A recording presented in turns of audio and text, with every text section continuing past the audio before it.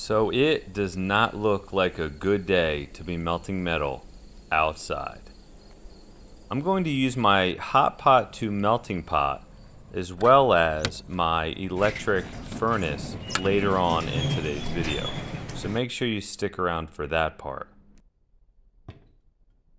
This here is the hot pot to melting pot.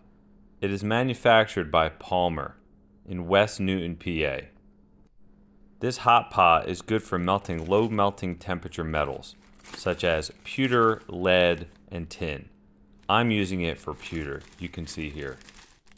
I have a few scraps of pewter, as well as other things that I've cast in the past that I don't really need. They serve no purpose to me whatsoever. So I'll be melting down each and every one of these that are made out of pewter. I carved this design out with my CNC router. This is going to be the first thing I'm going to be making today. Before I cast this, I need to add talcum powder to the pattern so it doesn't stick to the sand. It really is super easy. I'm actually using kinetic playing sand for this. It works very well for low melting temperature metals. The hot metal actually doesn't even burn the sand. It just makes it hot or warm. It allows you to use 100% of the sand over and over and over again. Now that I'm plugged in, now I'm going to add the pewter to the melting pot. But I am impatient, so I'm going to use the torch to start off on the melting process for this pewter.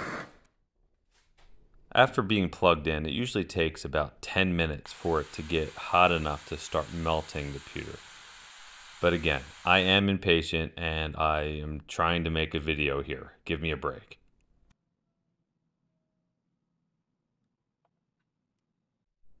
Now that all the pewter's melted, it's now ready to pour into the mold that I previously made.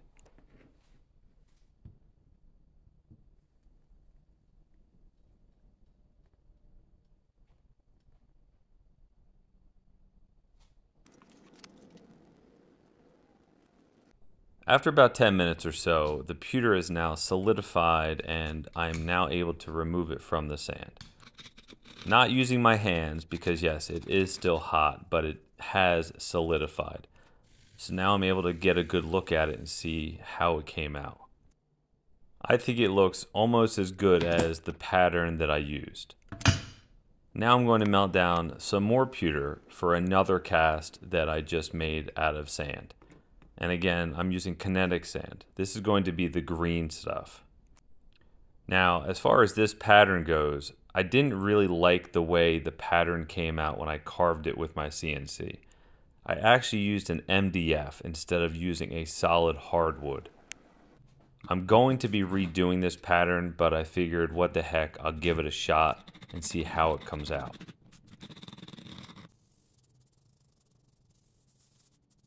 I mean, it looks good, but I know I can do better. Because again, the pattern that I used looks just as this does. I'm just going to give this a little bit of a cleanup using a wire wheel, and I'm going to remove the little bit of slag on the top. Because later on in the video, I'm going to use this as the pattern to make an aluminum one. I'm going to do another pattern that I made out of wood. This is a hardwood pattern, so this one will actually be very good. I think I've made one or two of these already in the past.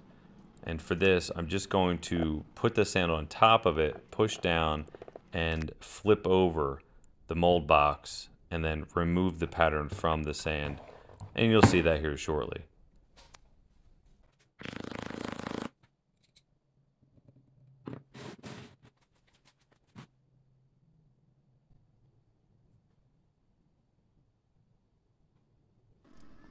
And you can see here now that the melting pot has already reached temperature where I don't have to use a torch at all. I could just press down and it just melts it instantly.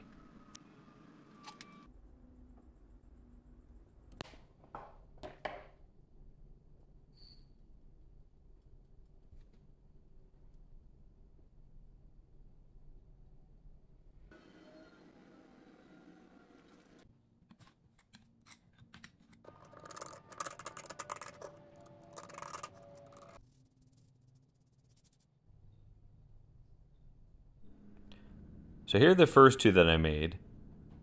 Again, this one looks okay. I'm going to actually make this out of aluminum, and this one looks really good, and I'm obviously going to make this one out of aluminum too, as I said in the beginning. In order to melt the aluminum, I'm going to use my electric furnace. And I'm going to be using a newer crucible, because if you saw my last week's video, I had an accident with my old crucible. You can see that the bottom actually broke off of it, because these crucibles do degrade over time. So if you didn't see that video, make sure you check out my last video that I posted. Now here I'm just going to show you quickly how I sand cast this out of foundry green sand. This is going to be a two-part mold. When casting aluminum, it never comes out good for an open pour like I did in the beginning with the pewter. Pewter is a heavy metal, so you can do that with open pour molds. But since I'm doing aluminum, I now need to use a two-part mold. So you put the pattern in, you put the talcum powder over top of it, then you compact sand down onto the pattern. Now here you can see on the one half, I'm just cutting out a location where I'm going to be putting the sprue and the vent. The reason I'm just putting a small location on the one half is now when I finish doing this half, I'll then take it apart and then I can see the location on both halves. Then I can carve out the sprue and the vent on both halves.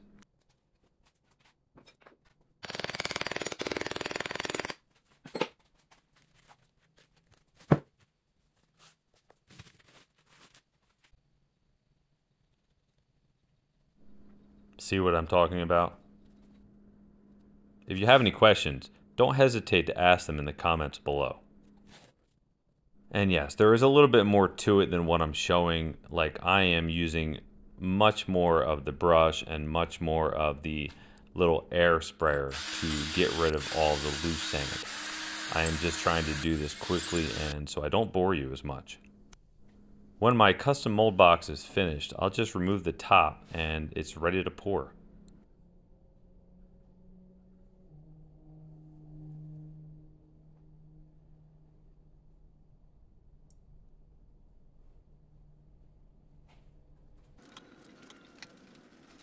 So this is going to be the next one I make. I'm not going to bore you with the sand casting, I'm just going to show you the pour.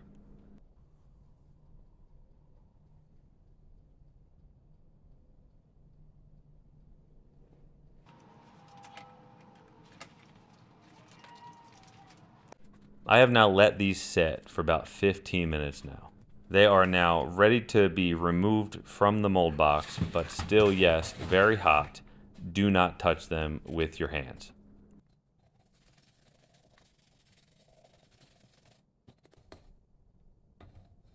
Just like the pewter pattern I used, it looks just as good.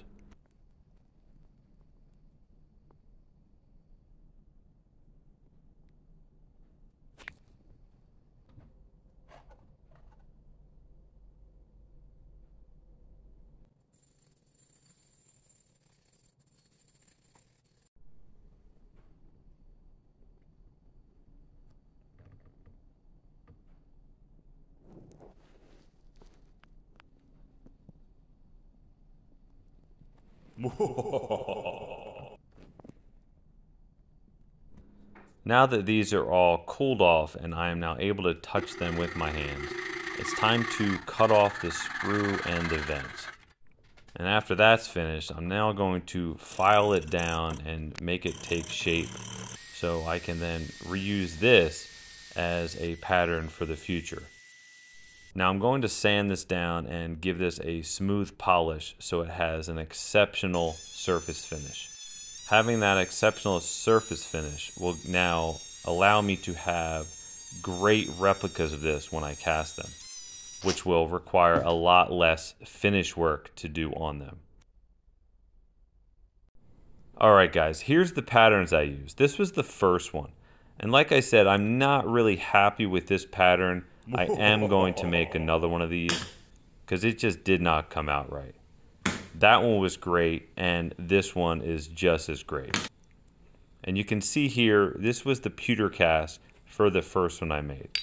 And this was the aluminum one. The aluminum came out just as good as the pewter, but as I said numerous times in the video, I am just not happy with the pattern I made and used for this cast. And this one came out great, just as good as the pattern. I probably made 2 other ones and they came out just as good. That one is without fail. Every time is just as good as the first one. This one, again, this is the pewter pattern and this came out just as good. And this one is the aluminum one. Obviously, the aluminum one, it looks much better than the pewter because of the shine. Let me know what you guys think in the comments below. If you liked it, comment below, give it a thumbs up. Whatever you want to do. I'll see you in the next video.